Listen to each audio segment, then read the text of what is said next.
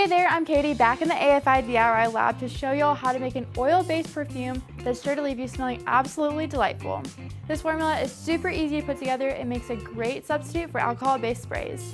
Subscribe and ring that bell icon to join the notification squad and we'll jump right in. This project starts with our base. For this I'll be using dipropylene glycol, or DPG for short.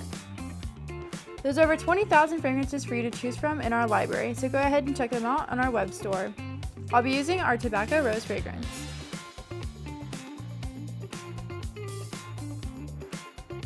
Give those both a good stir and our fragrance is almost done. You can choose to stop here if you're happy with the formula, or you can add a lightweight, nourishing oil to give the perfume a luxurious feel. For that, I'll be using some sweet almond oil. Add it in and give everything one last stir.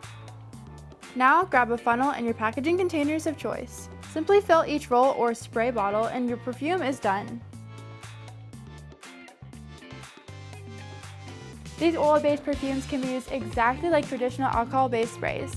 Simply spritz them on your pulse points and enjoy the fragrant goodness.